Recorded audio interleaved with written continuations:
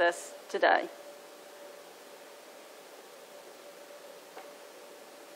I'm sorry, Mr. Foote.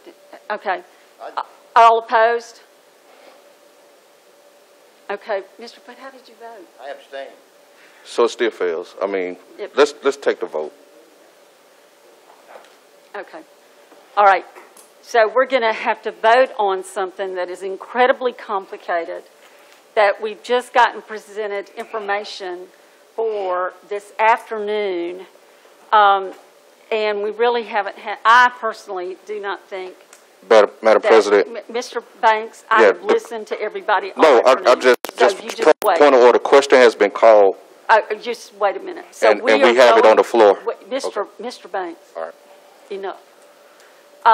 We have got this question on the floor, so we are going to take a vote this afternoon on a contract that is incredibly complicated, and so that's where we are.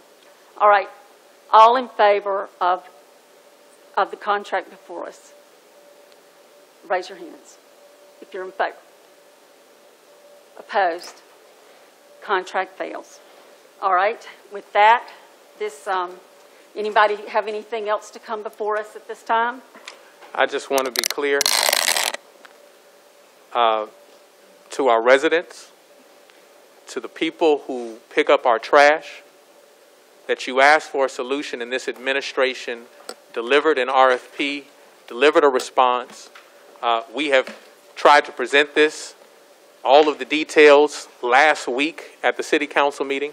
We're asked to set it off another day.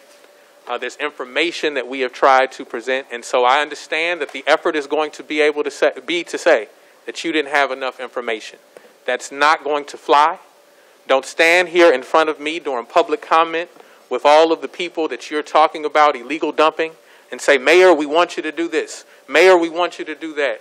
Because when that happens, the next meeting, every single time I'm going to remind you of the fact that when relief was provided to the residents, and let's talk about transparency, you chose relationships over services. That's what you chose. All right, Mr. Mayor, thank you for your comments. All right, unless there's anything else to come before us, this meeting is adjourned.